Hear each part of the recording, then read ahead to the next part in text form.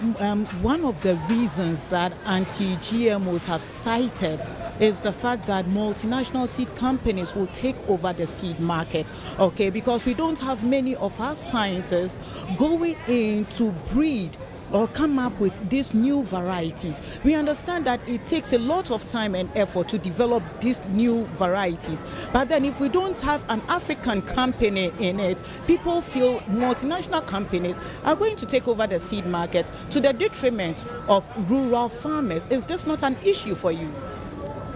Very good question about the multinationals and the private sector.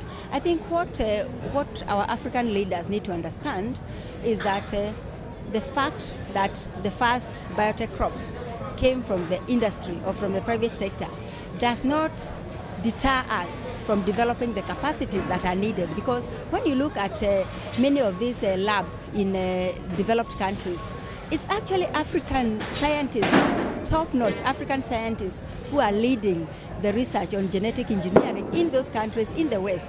And so what we need is to invest in improving our scientific infrastructure so that our scientists, as they train from some centers of excellence globally, come back and they have a platform to operate.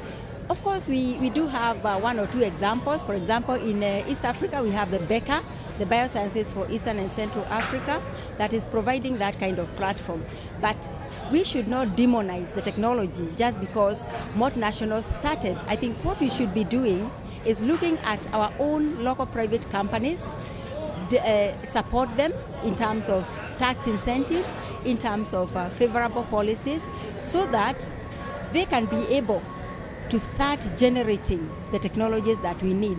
But one important thing that is very good to note is that public-private sector partnerships for Africa would give the quickest benefit for the time being, as more and more scientists are getting to develop what you'd call homegrown technologies.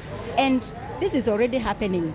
In Uganda, for example, a lot of work, transformation work that has gone on in banana is being done by Ugandans themselves. Of course, they are partnering with other centers of excellence. When you look at cowpea, another African traditional crop, it is being transformed by Africans themselves. So it is also a myth that Africa does not have technologies. Africa is rising, and Africa has developed a critical mass of scientists who, if harnessed and given the right scientific infrastructure, the enabling policies, and other support services, they'll be able to come up with products for Africa.